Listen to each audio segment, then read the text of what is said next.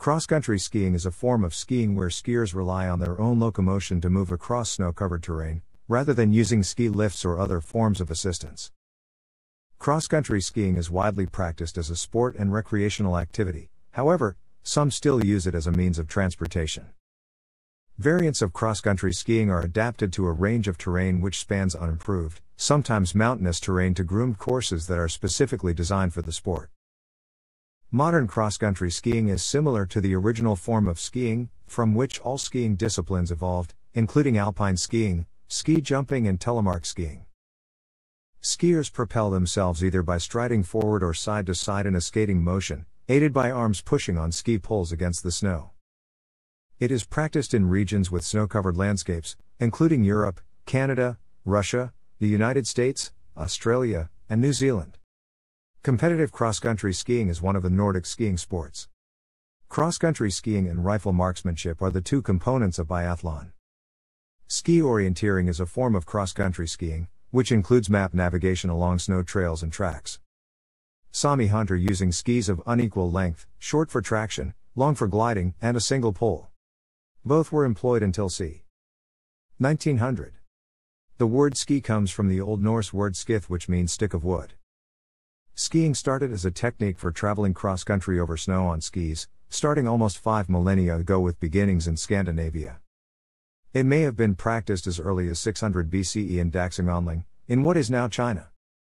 Early historical evidence includes Procopius's description of Sami people as Skrithofanoi, translated as ski-running Samis. Berkeley argues that the Sami people have practiced skiing for more than 6,000 years, evidenced by the very old Sami word koigot for skiing. Egil Skallagrimsson's 950 CE saga describes King Haakon the Good's practice of sending his tax collectors out on skis. The Gillading law stated that no moose shall be disturbed by skiers on private land. Cross-country skiing evolved from a utilitarian means of transportation to being a worldwide recreational activity and sport, which branched out into other forms of skiing starting in the mid-1800s. Early skiers used one long pole or spear in addition to the skis. The first depiction of a skier with 2 ski poles dates to 1741. Traditional skis, used for snow travel in Norway and elsewhere into the 1800s, often comprised one short ski with a natural fur traction surface, the andor, and one long for gliding, the langski, one being up to 100 centimeters longer than the other, allowing skiers to propel themselves with a scooter motion. This combination has a long history among the Sami people. Skis up to 280 centimeters have been produced in Finland, and the longest recorded ski in Norway is 373 centimeters. German Reichswehr military patrol on skis training in the Giant Mountains, January 1932. Ski warfare, the use of ski-equipped troops in war, is first recorded by the Danish historian Saxo Grammaticus in the 13th century. These troops were reportedly able to cover distances comparable to that of light cavalry. The garrison in Trondheim used skis at least from 1675, and the Danish-Norwegian army included specialized skiing battalions from 1747. Details of military ski exercises from 1767 are on record. Skis were used in military exercises in 1747. In 1799, French traveler Jacques de la Tocquenay recorded his visit to Norway in his travel diary. Norwegian immigrants used skis in the U.S. Midwest from around 1836.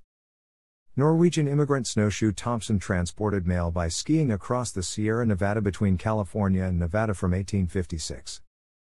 In 1888, Norwegian explorer Fridtjof Nansen and his team crossed the Greenland ice cap on skis. Norwegian workers on the Buenos Aires, Valparaiso railway line introduced skiing in South America around 1890. In 1910, Roald Amundsen used skis on his South Pole expedition. In 1902, the Norwegian consul in Kobe imported ski equipment and introduced skiing to the Japanese, motivated by the death of Japanese soldiers during a snowstorm. Starting in 1919, Vladimir Lenin helped popularize the activity in the Soviet Union. Michal Malik skates skis at a qualifier for the Tour de Ski, 2007. Norwegian skiing regiments organized military skiing contests in the 18th century, divided in 4 classes: shooting at a target while skiing at top speed, downhill racing among trees, downhill racing on large slopes without falling, and long racing on flat ground. An early record of a public ski competition occurred in Tromsø, 1843. In Norwegian, Langrenn refers to competitive skiing where the goal is to complete a specific distance in groomed tracks in the shortest possible time. In Norway, ski touring competitions are long-distance cross-country competitions open to the public. Competition is usually within age intervals. A new technique, skate skiing, was experimented with early in the 20th century, but was not widely adopted until the 1980s. Johan Grotensbroden used the skating technique at the 1931 World Championship in Oberhof, one of the earliest recorded use of skating in competitive cross-country skiing. This technique was later used in ski orienteering in the 1960s on roads and other firm surfaces. It became widespread during the 1980s after the success of Bill Koch in 1982 cross-country skiing championships drew more attention to the skating style. Norwegian skier Ove only started using the technique in 1984, when he found it to be much faster than classic style.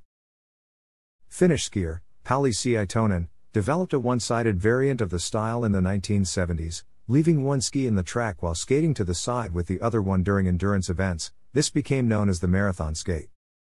Arctic travelers, Fridtjof Nansen and Hjalmar Johansson at the camp of Frederick Jackson on North Brook Island in 1896. The word ski comes from the Old Norse word skith, which means cleft wood, stick of wood or ski. Norwegian language does not use a verb form equivalent in idiomatic speech, unlike English to ski. In modern Norwegian, a variety of terms refer to cross-country skiing, including, in contrast, alpine skiing is referred to as stå-på ski. Fridtjof Nansen describes the crossing of Greenland as på ski over Grönland, literally on skis across Greenland, while the English edition of the report was titled, The First Crossing of Greenland. Nansen referred to the activity of traversing snow on skis as Norwegian, skiløpning, which may be translated as ski running. Nansen used skiløpning regarding all forms of skiing, but noted that ski jumping is purely a competitive sport and not for amateurs. He further noted that in some competitions the skier is also required to show his skill in turning his ski to one side or the other within given marks at full speed on a steep hill. Nansen regarded these forms as special arts, and believed that the most important branch of skiing was travel in an ordinary way across the country. In Germany, Nansen's Greenland report was published as Auf Schneeschuhen durch Grönland. The German term, Schneeschuh, was supplanted by the borrowed Norwegian word, ski, in the late 19th century. The Norwegian Encyclopedia of Sports also uses the term, skiløping, for all forms of skiing. Around 1900 the word skiløpen was used in German in the same sense as Norwegian, skiløping. Ski touring in untracked terrain. Recreational cross-country skiing includes ski touring and groomed trail skiing, typically at resorts or in parklands. It is an accessible form of recreation for persons with vision and mobility impairments. A related form of recreation is dog skijoring, a winter sport where a cross-country skier is assisted by one or more dogs. Ski touring takes place off-piste and outside of ski resorts. Tours may extend over multiple days. Typically, skis, bindings, and boots allow for free movement of the heel to enable a walking pace, as with Nordic disciplines and unlike alpine skiing. Ski touring subgenre ski mountaineering involves independently navigating and route finding through potential avalanche terrain and often requires familiarity with meteorology along with skiing skills. Ski touring can be faster and easier than summer hiking in some terrain, allowing for traverses and ascents that would be harder in the summer. Skis can also be used to access backcountry alpine climbing routes when snow is off the technical route, but still covers the hiking trail. In some countries, organizations maintain a network of huts for use by cross-country skiers in wintertime. For example, the Norwegian Trekking Association maintains over 400 huts stretching across thousands of kilometers of trails which hikers can use in the summer and skiers in the winter. Groomed ski trails for cross-country in Thuringia, tracks set for classic skiing at the sides and groomed for skate skiing in the center. Groomed trail skiing occurs at facilities such as Nordmarka, Royal Gorge Cross-Country Ski Resort in Gatineau Park in Quebec, where trails are laid out and groomed for both classic and skate skiing. Such grooming and track setting requires specialized equipment and techniques that adapt to the condition of the snow. Trail preparation employs snow machines which tow snow compaction, texturing and track setting devices. Groomers must adapt such equipment to the condition of the snow, crystal structure, temperature, degree of compaction, moisture content, etc. Depending on the initial condition of the snow, grooming may achieve an increase in density for new fallen snow or a decrease in density for icy or compacted snow. Cross-country ski facilities may incorporate a course design that meets homologation standards for such organizations as the International Olympic Committee, the International Ski Federation, or national standards. Standards address course distances, degree of difficulty with maximums in elevation difference and steepness, both up and downhill, plus other factors. Some facilities have nighttime lighting on select trails, called Lysloip in Norwegian and Eldjespor in Swedish. The first Lysloip opened in 1946 in Nordmarka and at Byåsen. Cross-country ski competition encompasses a variety of formats for races over courses of varying lengths according to rules sanctioned by the International Ski Federation and by national organizations, such as the U.S. Ski and Snowboard Association and Cross Country Ski Canada. It also encompasses cross-country ski marathon events, sanctioned by the World Loppet Ski Federation, cross-country ski orienteering events, sanctioned by the International Orienteering Federation, and Paralympic cross-country skiing, sanctioned by the International Paralympic Committee. Swede Anna Haag with classic technique in the women's 10 km classic race at the 2011 FIS Nordic World Ski Championships in Oslo, Norway. The FIS Nordic World Ski Championships have been held in various numbers and types of events since 1925 for men and since 1954 for women. From 1924 to 1939, the World Championships were held every year, including the Winter Olympic Games. After World War II, the World Championships were held every 4 years from 1950 to 1982. Since 1985, the World Championships have been held in odd-numbered years. Notable cross-country ski competitions include the Winter Olympics, the FIS Nordic World Ski Championships, and the FIS World Cup events. Cross-country ski marathons, races with distances greater than 40 kilometers, have two cup series, the Ski Classics, which started in 2011, and the World Loppet. Skiers race in classic or freestyle events, depending on the rules of the race.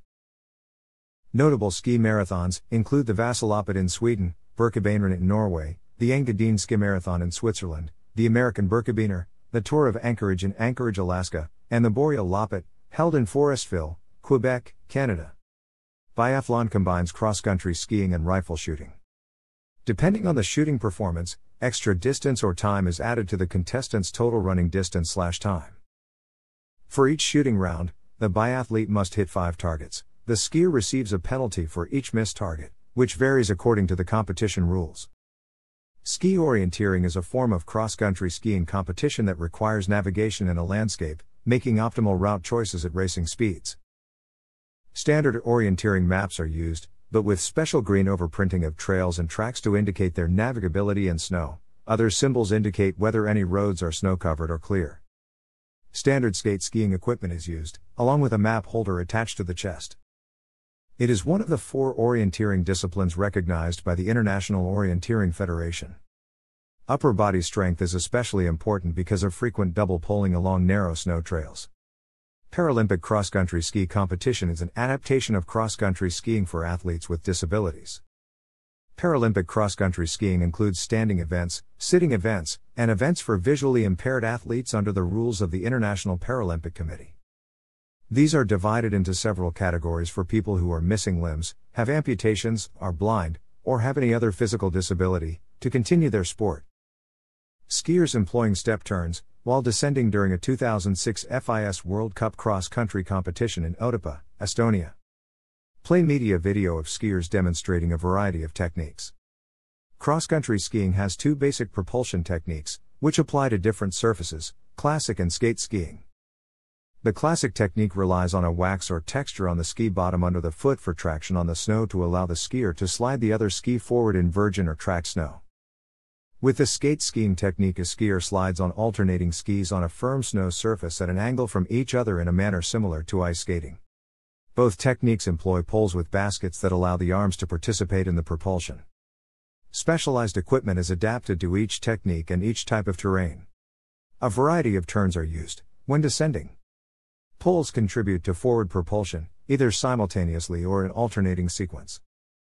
Double poling is also used with the classical technique when higher speed can be achieved on flats and slight downhills than is available in the diagonal stride, which is favored to achieve higher power going uphill. The classic style is often used on prepared trails that have pairs of parallel grooves cut into the snow. It is also the most usual technique where no tracks have been prepared. With this technique, each ski is pushed forward from the other stationary ski in a striding and gliding motion, alternating foot to foot. With the diagonal stride variant, the poles are planted alternately on the opposite side of the forward striding foot. With the kick double pole variant, the poles are planted simultaneously with every other stride. At times, especially with gentle descents, double poling is the sole means of propulsion. On uphill terrain, techniques include the side step for steep slopes, moving the skis perpendicular to the fall line, the herringbone for moderate slopes, where the skier takes alternating steps with the skis splayed outwards. And, for gentle slopes, the skier uses the diagonal technique with shorter strides and greater arm force on the poles. With skate skiing, the skier provides propulsion on a smooth, firm snow surface by pushing alternating skis away from one another at an angle, in a manner similar to ice skating. Skate skiing usually involves a coordinated use of poles and the upper body to add impetus, sometimes with a double pole plant each time the ski is extended on a temporarily dominant side, or with a double pole plant each time the ski is extended on either side. Skiers climb hills with these techniques by widening the angle of the V and by making more frequent, shorter strides and more forceful use of poles. A variant of the technique is the marathon skate or seatonen step, where the skier leaves one ski in the track while skating outwards to the side with the other ski. Turns, used while descending or for braking, include the snowplow, the stem Christie, parallel turn, and the Telemark turn. The step turn is used for maintaining speed during descents or out of track on flats. Pre-1940 ski gear in Oslo, bamboo poles, wooden skis, and cable bindings. Equipment comprises skis, poles, boots and bindings. These vary according to cross-country ski equipment for skate skiing and classic style skiing. Ski and pole lengths are different for each. Classic skis have a grip zone in the area under the binding. Skis used in cross-country are lighter and narrower than those used in alpine skiing. Ski bottoms are designed to provide a gliding surface and, for classic skis, a traction zone underfoot. The base of the gliding surface is a plastic material that is designed both to minimize friction and, in many cases, to accept waxes. Glide wax may be used on the tails and tips of classic skis and across the length of skate skis. Each type of ski is sized and designed differently. Length affects maneuverability, camber affects pressure on the snow beneath the feet of the skier, side cut affects the ease of turning, width affects forward friction, overall area on the snow affects bearing capacity, and tip geometry affects the ability to penetrate new snow or to stay in a track. Each of the following ski types has a different combination of these attributes. Gliding surface glide waxes enhance the speed of the gliding surface, and are applied by ironing them onto the ski and then polishing the ski bottom. 3 classes of glide wax are available, depending on the level of desired performance, with higher performance coming at higher cost. Hydrocarbon glide waxes, based on paraffin, are common for recreational use. Race waxes comprise a combination of fluorinated hydrocarbon waxes and fluorocarbon overlays. Fluorocarbons decrease surface tension and surface area of the water between the ski and the snow, increasing speed and glide of the ski under specific conditions. Either combined with the wax or applied after in a spray, powder, or block form, fluorocarbons significantly improve the glide of the ski. Starting in the 2021-2022 race season, fluorinated products will be banned in FIS-sanctioned competitions. Traction surface skis designed for classic technique, both in track and in virgin snow, rely on a traction zone, called the grip zone or kick zone, underfoot. This comes either from a texture, such as fish scales or mohair skins, designed to slide forward but not backwards, that is built into the grip zone of waxless skis, or from applied devices, e.g. climbing skins, or b. from grip waxes. Grip waxes are classified according to their hardness. Harder waxes are for colder and newer snow. An incorrect choice of grip wax for the snow conditions encountered may cause ski slippage or snow sticking to the grip zone. Grip waxes generate grip by interacting with snow crystals, which vary with temperature, age and compaction. Hard grip waxes don't work well for snow which has metamorphosed to having coarse grains, whether icy or wet. In these conditions, skiers opt for a stickier substance, called klister. Cross-country ski boot and standardized binding system for classic skiing. The skier clicks the toe of the boot into the binding and releases with the button in front of the boot. Ski boots are attached to the ski only at the toe, leaving the heel free. Depending on application, boots may be lightweight or heavier and more supportive. Bindings connect the boot to the ski. There are three primary groups of binding systems used in cross-country skiing. Ski poles are used for balance and propulsion. Modern cross-country ski poles are made from aluminium, fiberglass reinforced plastic, or carbon fiber, depending on weight, cost and performance parameters. Formerly they were made of wood or bamboo. They feature a foot near the end of the shaft that provides a pushing platform, as it makes contact with the snow. Baskets vary in size, according to the expected softness/firmness of the snow. Racing poles feature smaller, lighter baskets than recreational poles.